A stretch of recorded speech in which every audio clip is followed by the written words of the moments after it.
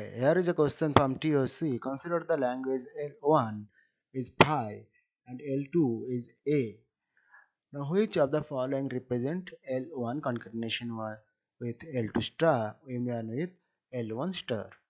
Okay, so option A is epsilon. That is a language only one symbol is there. That is epsilon. B is pi. That is a language containing no symbol or no string, empty language. Option C is A star. That means any combination of A's. And option D is epsilon comma A. Okay, let's see. So to answer this question, we need to remember a few points. Number is pi is empty language. That is nothing, no symbol in the language. Right. Now, rule of concatenation of empty language. So any language LX, if we concatenate with pi, result will be pi. It doesn't matter how many symbols are there in LX, right? So it is like multiplying with 0. So you must remember this rule.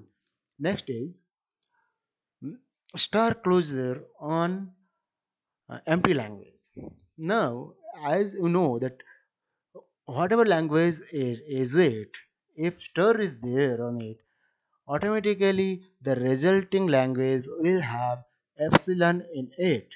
So that thing happens in case of empty language pi also. If it is a epsilon star closure of pi, then the language will be resulting language will contain only one symbol, that is epsilon. Now the given expression is L1 concatenation with L2 star union with L1 star. Now let's see what happens. Replace them by their expression. So L1 is pi, L2 is S2, union with L1 is phi, and there is star. So kept the asterisk over phi. Now this portion, see, L2 or A star is going to be concatenated with pi. So what will happen we know.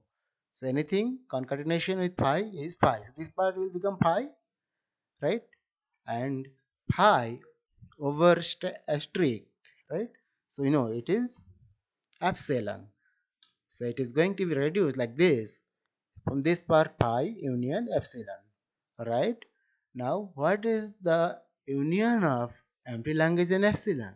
Definitely it will be epsilon only. So the answer is A.